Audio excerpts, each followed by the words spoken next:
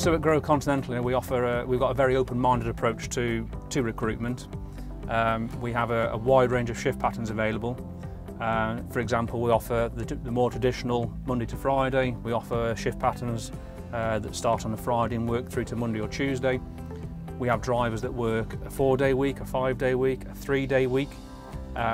We have some semi-retired drivers or drivers towards the latter part of their career, and they don't want to be out all week. They want to perhaps just do 3 or 4 days a week, and we offer that because we recognise the experience and the qualities that those drivers. So we'd sooner have that kind of driver here than not at all, if you like. We're very pro casual drivers. We do use agency drivers, but we would prefer, if we could, to increase our casual driver base. So casual driving at Grow Continental, it's a two-way offer. So whether the driver's got commitments outside of driving where he can't offer his services full time, on a 4, 5, 6 day a week, but he can say perhaps do a day here or a day there, we take advantage of that and also offer that person, it's on a non-committal. So if they say, right, for the next 3 weeks I can do every Friday, Saturday and Sunday for you, but then after that I can't work for 2 weeks, then we would accept that. We would sooner have that driver available to us than not at all, particularly during busy holiday periods. That can be very advantageous for us, also to help fill in the gaps, because we do have, I said before, a wide range of shift patterns.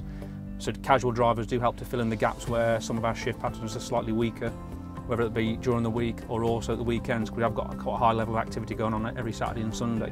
We do look after our drivers, and if you look at our overall driver retention, you'll notice on the side of our cabs, if you take a look past the vehicles, whatever, this one we're sat in now, for example, the driver has been with the company for 14 years.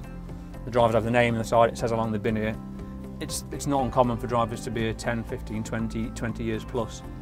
So I guess while we don't claim to be perfect, we must be doing something right to try and hold on the drivers. And also, we don't just sit back and become complacent when it looks at recruitment, but also looking at retention. We're constantly, brainstorming and thinking of ways of what can we do to make the driver's life easier. What can we do to improve the job for a driver? Driving's a hard job. There's no point pretending otherwise. It's starting at 1, 2, 3, 4 o'clock in the morning, and it's long hours and it's long days, and it's nights away from home. That's a fact of driving whether you work at Grow Continental or any other haulage company across the UK.